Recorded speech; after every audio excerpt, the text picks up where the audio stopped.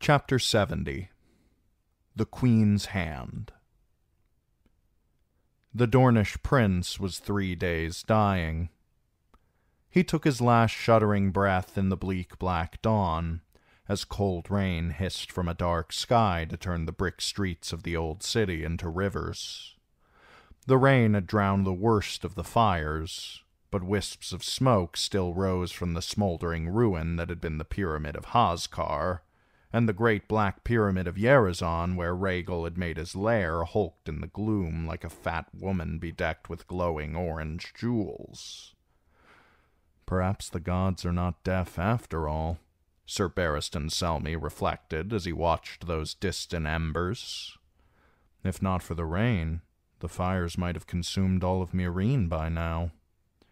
He saw no sign of dragons, but he had not expected to. The dragons did not like the rain. A thin red slash marked the eastern horizon where the sun might soon appear. It reminded Selmy of the first blood welling from a wound. Often, even with a deep cut, the blood came before the pain.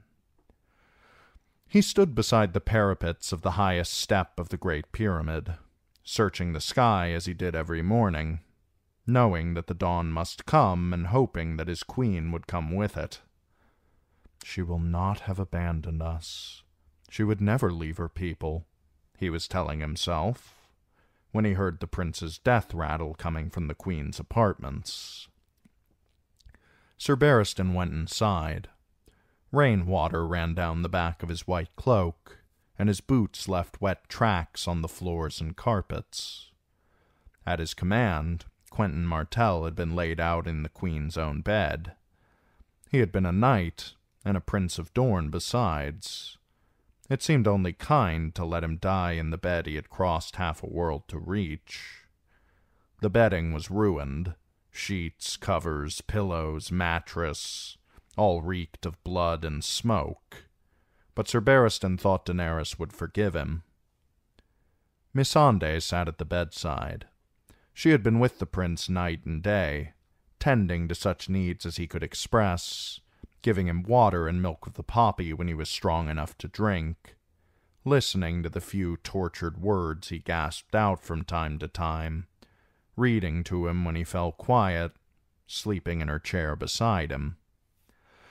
Sir Barristan had asked some of the Queen's cupbearers to help, but the sight of the burned man was too much for even the boldest of them. And the Blue Graces had never come, though he'd sent for them 4 times. Perhaps the last of them had been carried off by the pale mare by now. The tiny Nothi scribe looked up at his approach. "Honored sir, the prince is beyond pain now. His Dornish gods have taken him home. See, he smiles." "How can you tell? He has no lips." It would have been kinder if the dragons had devoured him. That at least would have been quick. This... Fire is a hideous way to die. Small wonder half the hells are made of flames. "Cover him." Missandei pulled the coverlet over the prince's face. "What will be done with him, sir? He is so very far from home." "I'll see that he's returned to Dorne. But how? As ashes? That would require more fire, and Sir Barristan could not stomach that. We'll need to strip the flesh from his bones. Beetles, not boiling. The Silent Sisters would have seen to it at home, but this was Slaver's Bay. The nearest Silent Sister was 10,000 leagues away. "You should go sleep now, child, in your own bed." "If this one may be so bold, sir, you should do the same. You do not sleep the whole night through." "Not for many years, child. Not since the Trident." Grand Maester Pycelle had once told him that old men do not need as much sleep as the young. But it was more than that. He had reached that age when he was loath to close his eyes for fear that he might never open them again. Other men might wish to die in bed asleep, but that was no death for a knight of the Kingsguard. "The nights are too long," he told Missandei, "and there is much and more to do, always, here as in the 7 kingdoms. But you have done enough for now, child. Go and rest. And if the gods are good, you will not dream of dragons." After the girl was gone, the old knight peeled back the coverlet for one last look at Quentin Martel's face, or what remained of it. So much of the prince's flesh had sloughed away that he could see the skull beneath. His eyes were pools of pus. He should have stayed in Dorne. He should have stayed a frog. Not all men are meant to dance with dragons. As he covered the boy once more, he found himself wondering whether there would be anyone to cover his queen, or whether her own corpse would lie unmourned amongst the tall grasses of the Dothraki Sea, staring blindly at the sky until her flesh fell from her bones. "No," he said aloud, "Daenerys is not dead. She was riding that dragon. I saw it with mine own eyes." He had said the same 100 times before, but every day that passed made it harder to believe. Her hair was afire. I saw that too. She was burning. And if I did not see her fall, hundreds swear they did. Day had crept upon the city. Though the rain still fell, a vague light suffused the eastern sky, and with the sun arrived the shave-pate. Skahaz was clad in his familiar garb of pleated black skirt, greaves, and muscled breastplate. The brazen mask beneath his arm was new, a wolf's head with lolling tongue.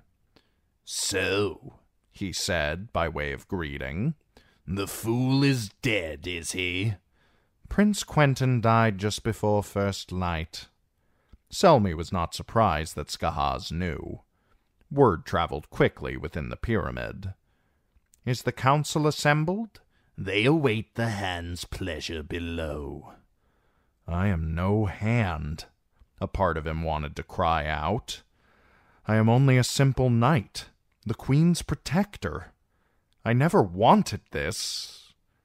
But with the queen gone and the king in chains, someone had to rule, and Sir Barristan did not trust the shave-pate. "Has there been any word from the Green Grace?" "She has not yet returned to the city."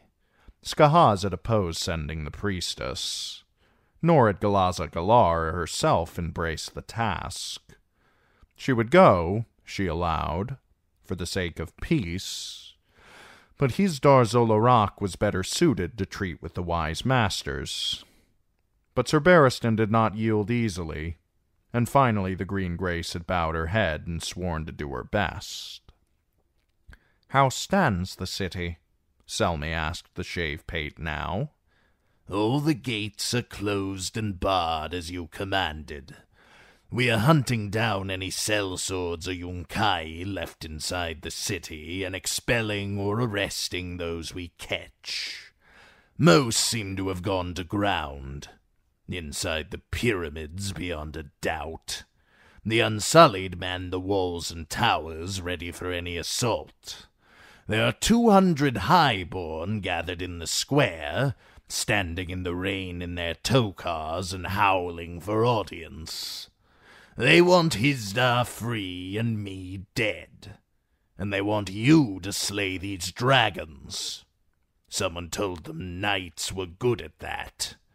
Men are still pulling corpses from the pyramid of Hazkar. The great masters of Yarizan and Ulez have abandoned their own pyramids to the dragons." Sir Barristan had known all that. "And the butcher's tally?" he asked, dreading the answer. 29. 29? That was far worse than he could ever have imagined. The Sons of the Harpy had resumed their shadow war 2 days ago.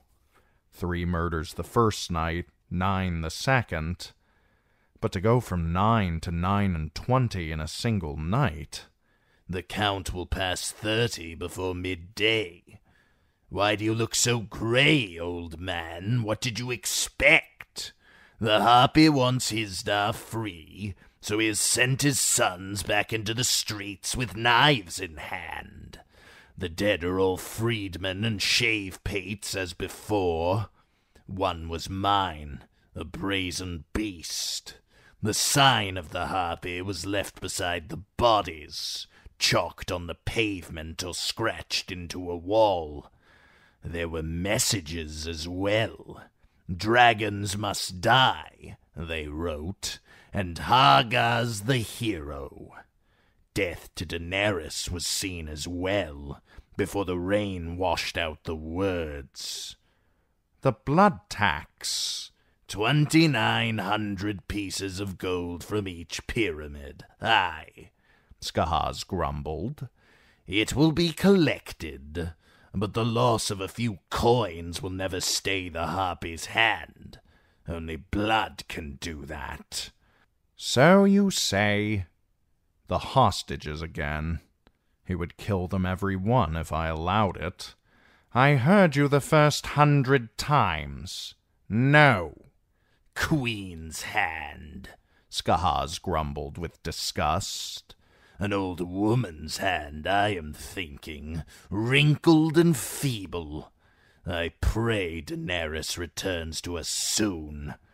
He pulled his brazen wolf's mask down over his face. Your council will be growing restless. They are the Queen's council, not mine. Selmy exchanged his damp cloak for a dry one and buckled on his sword belt, then accompanied the shave-pate down the steps. The pillared hall was empty of petitioners this morning. Though he had assumed the title of Hand, Sir Barristan would not presume to hold court in the Queen's absence, nor would he permit Skahaz Mokandok to do such.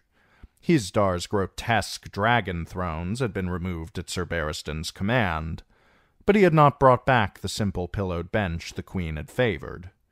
Instead, a large round table had been set up in the center of the hall, with tall chairs all around it where men might sit and talk as peers. They rose when Sir Barristan came down the marble steps, Skahaz shave-pate at his side. Marcellin of the Mother's Men was present, with Simon Stripeback, commander of the Free Brothers. The stalwart Shields had chosen a new commander, a black-skinned summer islander called Tal Torak, their old captain, Molono Yostob, having been carried off by the Pale Mare. Grey Worm was there for the Unsullied, attended by 3 eunuch sergeants in spiked bronze caps. The Stormcrows were represented by 2 seasoned sellswords, an archer named Jockin, and the scarred and sour axeman known simply as the Widower. The 2 of them had assumed joint command of the company in the absence of Dario Naharis. Most of the Queen's Khalasar had gone with Ago and Rakaro to search for her on the Dothraki Sea, but the squinty, bow-legged Jaka Ran Ramo was there to speak for the riders who remained. And across the table from Sir Barristan sat 4 of King Hisdar's erstwhile guardsmen, the pit fighters Gogor the Giant, Bilakwo Bonebreaker, Cameron of the Count, and the Spotted Cat. Selmy had insisted on their presence, over the objections of Skahaz Shave-Pate. They had helped Daenerys Targaryen take this city once, and that should not be forgotten. Blood-soaked brutes and killers they might be, but in their own way they had been loyal. To King Hisdar, yes, but to the Queen as well. Last to come, strong Belwas lumbered into the hall. The eunuch had looked death in the face, so near he might have kissed her on the lips. It had marked him. He looked to have lost 2 stone of weight, and the dark brown skin that had once stretched tight across a massive chest and belly, crossed by 100 faded scars, now hung on him in loose folds, sagging and wobbling like a robe cut 3 sizes too large. His step had slowed as well, and seemed a bit uncertain. Even so, the sight of him gladdened the old knight's heart. He had once crossed the world with strong Belwas, and he knew he could rely on him should all this come to swords. "Belwas, we are pleased that you could join us." "Whitebeard," Belwas smiled. "where is liver and onions? Strong Belwas is not so strong as before. He must eat, get big again. They made strong Belwas sick. Someone must die." "Someone will. Many someones, like as not. Sit, my friend." When Belwas sat and crossed his arms, Sir Barristan went on. "Quentin Martell died this morning, just before the dawn." The widower laughed. "The dragon rider. Fool, I call him," said Simon Stripeback. "No, just a boy." Sir Barristan had not forgotten the follies of his own youth. "Speak no ill of the dead. The prince paid a ghastly price for what he did." "And the other Dornish?" asked Tal Torak. "Prisoners for the nonce." Neither of the Dornishmen had offered any resistance. Archibald Ironwood had been cradling his prince's scorched and smoking body when the brazen beasts had found him, as his burned hands could testify. He had used them to beat out the flames that had engulfed Quentin Martell. Garrus Drinkwater was standing over them with sword in hand, but he had dropped the blade the moment the locusts had appeared. "They share a cell." "Let them share a gibbet," said Simon Stripeback. "They unleashed 2 dragons on the city. Open the pits and give them swords," urged the spotted cat. "I will kill them both as all Meereen shouts out my name." "The fighting pits will remain closed," said Selmy. "Blood and noise would only serve to call the dragons." "All 3, perhaps," suggested Marcellin. "The Black Beast came once. Why not again? This time with our queen." "Or without her. Should Drogon return to Meereen without Daenerys mounted on his back, the city would erupt in blood and flame. Of that Sir Barristan had no doubt. The very men sitting at this table would soon be at dagger points with one another. A young girl she might be, but Daenerys Targaryen was the only thing that held them all together. "Her grace will return when she returns," said Sir Barristan. "We have herded 1,000 sheep into the Daznak's pit, filled the pit of Graz with bullocks, and the golden pit with beasts that his Dar-Zolarak had gathered for his games." Thus far, both dragons seemed to have a taste for mutton, returning to Daznak's whenever they grew hungry. If either one was hunting man, inside or outside the city, Sir Barristan had yet to hear of it. The only Meereenese the dragons had slain since Hargaz the hero had been the slavers foolish enough to object when Rhaegal attempted to make his lair atop the pyramid of Haskar. "We have more pressing matters to discuss. I have sent the Green Grace to the Yonkishmen to make arrangements for the release of our hostages. I expect her back by midday with their answer." "With words," said the widower. "The Stormcrows know the Yunkai. Their tongues are worms that wriggle this way or that. The Green Grace will come back with worm words, not the captain." "If it pleases the Queen's hand to recall, the wise masters hold our hero, too," said Grey Worm. "Also the Horse Lord Jogo, the Queen's own blood rider." "Blood of her blood," agreed the Dothraki Ramo. "He must be freed. The honor of the Khalasar demands it." "He shall be freed," said Sir Barristan. "But first we must needs wait and see if the Green Grace can accomplish—" Skahaz Shavepate slammed his fist upon the table. "The Green Grace will accomplish nothing. She may be conspiring with the Yunkai even as we sit here. Arrangements, did you say? Make arrangements? What sort of arrangements?" "Ransom," said Sir Barristan. "Each man's weight in gold. "The wise masters do not need our gold, sir," said Marcellin. "They are richer than your Westerosi lords every one. Their sellswords will want the gold, though. What are the hostages to them? If the Yonkishmen refuse, it will drive a blade between them and their hirelings. Or so I hope." It had been Missandei who suggested the ploy to him. He would never have thought of such a thing himself. In King's Landing, bribes had been Littlefinger's domain, whilst Lord Varys had the task of fostering division amongst the crown's enemies. His own duties had been more straightforward. 11 years of age, yet Missandei is as clever as half the men at this table and wiser than all of them. I have instructed the Green Grace to present the offer only when all of the Yunkish commanders have assembled to hear it. "They will refuse even so," insisted Simon Strikeback. "They will say they want the dragons dead, the king restored." I pray that you are wrong, and fear that you are right. "Your gods are far away, Sir Grandfather," said the widower.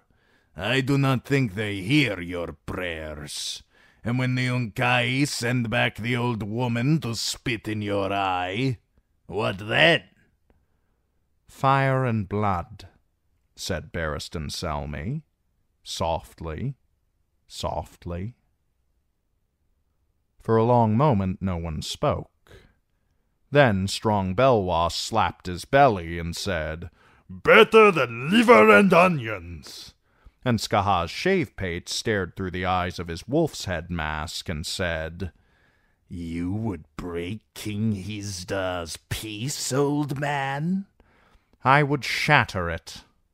Once, long ago, a prince had named him Barristan the Bold. A part of that boy was in him still. "We have built a beacon atop the pyramid where once the harpies stood. Dry wood soaked with oil, covered to keep the rain off.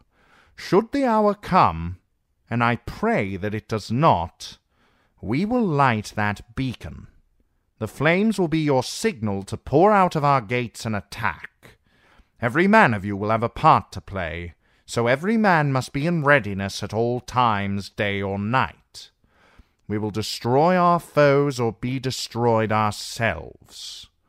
He raised a hand to signal to his waiting squires. "I have had some maps prepared to show the dispositions of our foes, their camps and siege lines and trebuchets. If we can break the slavers, their sellswords will abandon them. I know you will have concerns and questions. Voice them here. By the time we leave this table, all of us must be of a single mind with a single purpose." "Best send down for some food and drink, then," suggested Simon Strikeback. "This will take a while." It took the rest of the morning and most of the afternoon. The captains and commanders argued over the maps like fishwives over a bucket of crabs.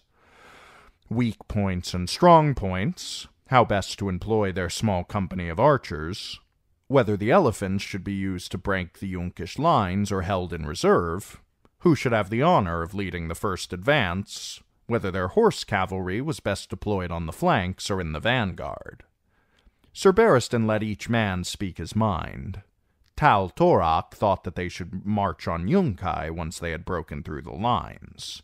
The Yellow City would be almost undefended, so the Yunkai would have no choice but to lift the siege and follow. The Spotted Cat proposed to challenge the enemy to send forth a champion to face him in single combat. Strong Belwas liked that notion, but insisted he should fight, not the cat. Cameron of the Count put forth a scheme to seize the ships tied up along the riverfront and use the Skahazadan to bring 300 pit fighters around the Yunkish rear. Every man there agreed that the Unsullied were their best troops, but none agreed on how they should be deployed. The widower wanted to use the eunuchs as an iron fist to smash through the heart of the Yunkish defenses. Marcellin felt they would be better placed at either end of the main battle line, where they could beat back any attempt by the foe to turn their flanks. Simon Strikeback wanted them split into 3 and divided amongst the 3 companies of freedmen. His free brothers were brave and eager for the fight, he claimed, but without the Unsullied to stiffen them, he feared his unblooded troops might not have the discipline to face battle-seasoned sellswords by themselves. Grey Worm said only that the Unsullied would obey, whatever might be asked of them. And when all that had been discussed, debated, and decided, Simon Stripeback raised one final point. As a slave in Yunkai, I helped my master bargain with the free companies and saw to the payment of their wages. I know sellswords, and I know that the Yunkai cannot pay them near enough to face Dragonflame. So I ask you, if the peace should fail and this battle should be joined, will the dragons come? Will they join the fight? They will come, Sir Barristan might have said. The noise will bring them, the shouts and screams, the scent of blood. That will draw them to the battlefield, just as the roar from Dosnock's pit drew Drogon to the Scarlet Sands. But when they come, will they know one side from the other? Somehow he did not think so. So he said only, "The dragons will do what the dragons will do. If they do come, it may be that just the shadow of their wings will be enough to dishearten the slavers and send them fleeing." Then he thanked them and dismissed them all. Grey Worm lingered after the others had left. "These ones will be ready when the beacon fire is lit, but the Han must surely know that when we attack, the Yunkai will kill the hostages. I will do all I can to prevent that, my friend. I have a notion. But pray excuse me. It is past time the Dornishmen heard that their prince was dead." Grey Worm inclined his head. "This one obeys." Sir Barristan took 2 of his new-made knights with him down into the dungeons. Grief and guilt had been known to drive good men into madness, and Archibald Ironwood and Garrus Drinkwater had both played roles in their friend's demise. But when they reached the cell, he told Tum and the Red Lamb to wait outside whilst he went in to tell the Dornish that the prince's agony was over. Sir Archibald, the big one, had nothing to say.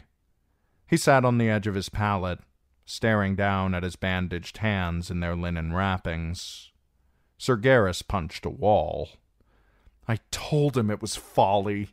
I begged him to go home. Your bitch of a queen had no use for him. Any man could see that. He crossed the world to offer her his love and fealty, and she laughed in his face." "She never laughed," said Selmy. "If you knew her, you would know that. She spurned him. He offered her his heart, and she threw it back at him and went off to fuck her sellsword. You had best guard that tongue, sir." Sir Barristan did not like this Garrus Drinkwater, nor would he allow him to vilify Daenerys. "Prince Quentin's death was his own doing, and yours." "Ours? How are we at fault, sir? Quentin was our friend, yes. A bit of a fool, you might say. But all dreamers are fools. But first and last, he was our prince. We owed him our obedience." Barristan Selmy could not dispute the truth of that. He had spent the best part of his own life obeying the commands of drunkards and madmen. "He came too late. He offered her his heart," Sir Garrus said again. "She needed swords, not hearts. He would have given her the spears of Dorne as well. Would that he had." No one had wanted Daenerys to look with favor on the Dornish prince more than Barristan Selmy. "He came too late, though. And this folly, buying sellswords, loosing 2 dragons on the city, that was madness, and worse than madness.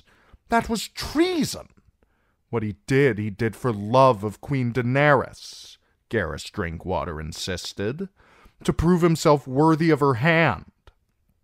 The old knight had heard enough. "What Prince Quentin did, he did for Dorne. Do you take me for some doting grandfather? I have spent my life around kings and queens and princes.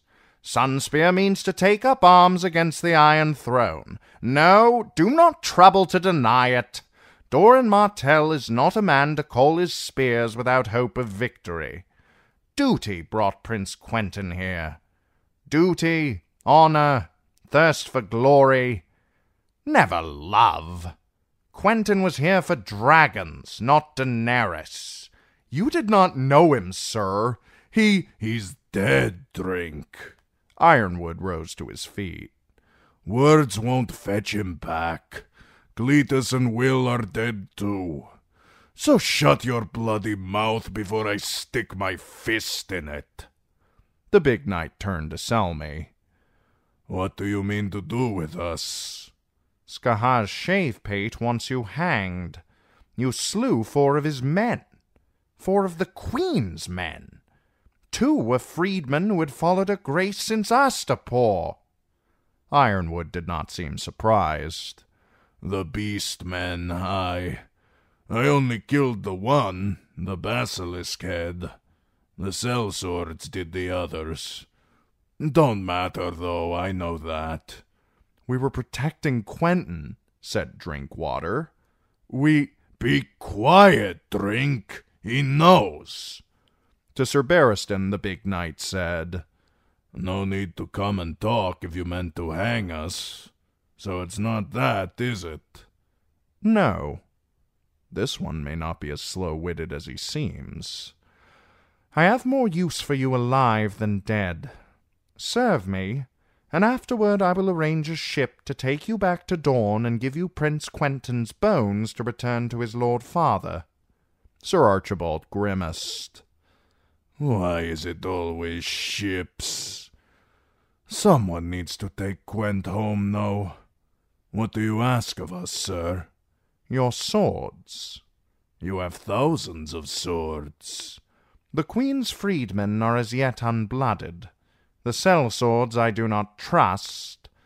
Unsullied are brave soldiers, but not warriors, not knights. He paused. What happened when you tried to take the dragons? Tell me. The Dornishman exchanged a look. Then Drinkwater said, Quentin told the tattered prince he could control them. It was in his blood, he said. He had Targaryen blood. Blood of the dragon. Yes. The sellswords were supposed to help us get the dragons chained up so we could get them to the docks. Rags arranged for a ship, said Ironwood. A big one in case we got both dragons. And Quent was going to ride one. He looked at his bandaged hands. The moment we got in, though, you could see none of it was going to work. The dragons were too wild. The chains. There were bits of broken chain everywhere. Big chains. Links the size of your head mixed in with all these cracked and splintered bones. And Gwent, seven save him, he looked like he was going to shit his small clothes. Cargo and Maris weren't blind, they saw it too. Then one of the crossbowmen let fly. Maybe they meant to kill the dragons all along and were only using us to get to them. You never know with tatters. Anyway, you hack it off. It weren't clever. The quarrel just made the dragons angry, and they hadn't been in such a good mood to start with. Then things got bad. And the windblown blew away, said Sir Garrus. Quent was screaming, covered in flames, and they were gone. Cargo, pretty Maris, all but the dead one. What did you expect, Drink? A cat will kill a mouse, a pig will wallow in shit, and a sellsword will run off when he's needed most. Can't be blamed, just the nature of the beast. He's not wrong, Sir Barristan said. What did Prince Quentin promise the tattered prince in return for all this help? He got no answer. Sir Garrus looked at Sir Archibald. Sir Archibald looked at his hands, the floor, the door. "Pentos," said Sir Barristan. "He promised him Pentos. Say it. No words of yours can help or harm Prince Quentin now." "Aye," said Sir Archibald unhappily. "It was Pentos. They made marks on the paper, the two of them." "There is a chance here. We still have Windblown in the dungeons, those feigned deserters." "I remember," said Ironwood. "Hungerford, Straw, that lot. Some of them weren't so bad for sellswords. Others, well, might be they could stand a bit of dying. What of them?" "I mean to send them back to the tattered prince, and you with them. You will be two amongst thousands. Your presence in the Yunkish camp should pass unnoticed. I want you to deliver a message to the tattered prince. Tell him that I sent you, that I speak with the Queen's voice. Tell him that we'll pay his price if he delivers us our hostages unharmed and whole." Sir Archibald grimaced. "Rags and tatters is more like to give the two of us to pretty Maris. He won't do it." "Why not? The task is simple enough, compared to stealing dragons. I once brought the Queen's father out of Duskendale." "That was Westeros," said Garrus Drinkwater. "This is Meereen. Arch cannot even hold a sword with those hands. He ought not need to. You will have the sellswords with you, unless I mistake my man." Garrus Drinkwater pushed back his mop of sun-streaked hair. "Might we have some time to discuss this amongst ourselves?" "No," said Selmy. "I'll do it," offered Sir Archibald.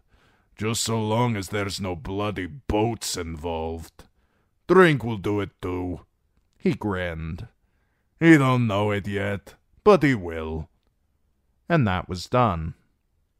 The simple part, at least, thought Barristan Selmy, as he made the long climb back to the summit of the pyramid. The hard part he'd left in Dornish hands. His grandfather would have been aghast. The Dornishmen were knights, at least in name, though only Ironwood impressed him as having the true steel. Drinkwater had a pretty face, a glib tongue, and a fine head of hair. By the time the old knight returned to the Queen's rooms atop the pyramid, Prince Quentin's corpse had been removed. 6 of the young cupbearers were playing some child's game as he entered, sitting in a circle on the floor as they took turns spinning a dagger. When it wobbled to a stop, they cut a lock of hair off whichever of them the blade was pointing at. Sir Barristan had played a similar game with his cousins when he was just a boy at Harvest Hall, though in Westeros, as he recalled, kissing had been involved as well. "Bakaz," he called, "a cup of wine if you would be so good. Grazar, Azak, the door is yours. I am expecting the Green Grace. Show her in at once when she arrives. Elsewise I do not wish to be disturbed." Azak scrambled to his feet. "As you command, Lord Hand." Sir Barristan went out onto the terrace. The rain had stopped, though a wall of slate-gray clouds hid the setting sun as it made its descent into Slaver's Bay. A few wisps of smoke still rose from the blackened stones of Hasdar, twisted like ribbons by the wind. Far off to the east, beyond the city walls, he saw pale wings moving above a distant line of hills. Viserion. Hunting, mayhaps, or flying just to fly. He wondered where Rhaegal was. Thus far, the green dragon had shown himself to be more dangerous than the white. When Bakaz brought his wine, the old knight took one long swallow and sent the boy for water. A few cups of wine might be just the thing to help him sleep, but he would need his wits about him when Galaza Galar returned from treating with the foe. So he drank his wine well watered, as the world grew dark around him. He was very tired, and full of doubts. The Dornishman, Hisdar, Reznak, the attack. Was he doing the right thing? Was he doing what Daenerys would have wanted? I was not made for this. Other Kingsguard had served his hand before him.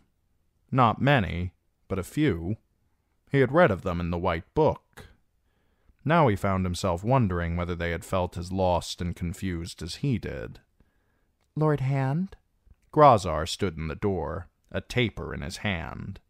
The Green Grace has come. You asked to be told. Show her in, and light some candles. Galaza Galar was attended by 4 pink graces. An aura of wisdom and dignity seemed to surround her that Sir Barristan could not help but admire. This is a strong woman, and she has been a faithful friend to Daenerys. Lord Hand, she said, her face hidden behind shimmering green veils. May I sit? These bones are old and weary. Grazar, a chair for the Green Grace. The Pink Graces arrayed themselves behind her, with eyes lowered and hands clasped before them. May I offer you refreshment? Asked Sir Barristan. That would be most welcome, Sir Barristan. My throat is dry from talking. A juice, perhaps? As you wish. He beckoned to Kesmia and had her fetch the priestess a goblet of lemon juice sweetened with honey. To drink it, the priestess had to remove her veil, and Selmy was reminded of just how old she was. 20 years my elder, or more. If the Queen were here, I know she would join me in thanking you for all that you have done for us. Her magnificence has always been most gracious. Galaza Galar finished her drink and fastened up her veil again. Have there been any further tidings of our sweet Queen? None as yet. I shall pray for her. And what of King Hisdar, if I may be so bold? Might I be permitted to see his radiance? Soon, I hope. He is unharmed, I promise you. I am pleased to hear that. The wise masters of Yunkai asked after him. You will not be surprised to hear that they wish the noble Hisdar to be restored at once to his rightful place. He shall be, if it can be proved that he did not try to kill our queen. Until such time, Meereen will be ruled by a council of the loyal and just. There is a place for you on that council. I know that you have much to teach us all your benevolence. We need your wisdom. I fear you flatter me with empty courtesies, Lord Hand, the Green Grace said. If you truly think me wise, heed me now. Release the noble Hisdar and restore him to his throne. Only the Queen can do that. Beneath her veils, the Green Grace sighed. The peace that we worked so hard to forge flutters like a leaf in an autumn wind. These are dire days. Death stalks our streets, riding the pale mare from thrice-cursed Astapor. Dragons haunt our skies, feasting on the flesh of children. Hundreds are taking ship, sailing for Yunkai, for Tolos, for Karth, for any refuge that will have them. The pyramid of Haskar has collapsed into a smoking ruin, and many of that ancient line lie dead beneath its blackened stones. The pyramids of Ulez and Yerizan have become the lairs of monsters, their masters homeless beggars. My people have lost all hope and turned against the gods themselves, giving over their nights to drunkenness and fornication. And murder. The sons of the Harpy slew 30 in the night. I grieve to hear this. all the more reason to free the noble Hisdar Zolorak, who stopped such killings once." "And how did he accomplish that unless he is himself the harpy?" "Her Grace gave her hand to Hisdar Zolorak, made him her king and consort, restored the mortal art as he beseeched her. In return he gave her poisoned locusts. In return he gave her peace. Do not cast it away, sir, I beg you. Peace is the pearl beyond price. Hisdar is of Lorak. Never would he soil his hands with poison. He is innocent." "How can you be certain? Unless you know the poisoner." "The gods of geese have told me." "My gods are the seven, and the seven have been silent on this matter. Your wisdom, did you present my offer?" "To all the lords and captains of Yunkai, as you commanded me. Yet I fear you will not like their answer." "They refused?" "They did. No amount of gold will buy your people back, I was told. Only the blood of dragons may set them free again." It was the answer Sir Barristan had expected, if not the one that he had hoped for. His mouth tightened. "I know these were not the words you wished to hear," said Galaza Galar. "Yet for myself I understand. These dragons are fell beasts. Yunkai fears them, and with good cause you cannot deny. Our histories speak of the dragon lords of dread Valyria, and the devastation that they wrought upon the peoples of old Geese. Even your own young queen, fair Daenerys, who called herself the mother of dragons. We saw her burning that day in the pit. Even she was not safe from the dragon's wrath." "Her Grace is not... she... is dead. May the gods grant her sweet sleep." Tears glistened behind her veils. "Let her dragons die as well." Selmy was groping for an answer when he heard the sound of heavy footsteps. The door burst inward, and Skahaz Mokondak stormed in with 4 brazen beasts behind him. When Grazar tried to block his path, he slammed the boy aside. Sir Barristan was on his feet at once. "What is it?" "The trebuchets," the shave-pate growled. "All 6. Galaza Galar rose. "Thus does Yunkai make reply to your offers, sir. I warned you that you would not like their answer." "They choose war, then. So be it." Sir Barristan felt oddly relieved. War he understood. "If they think they will break Meereen by throwing stones—" "Not stones." The old woman's voice was full of grief, of fear. "Corpses.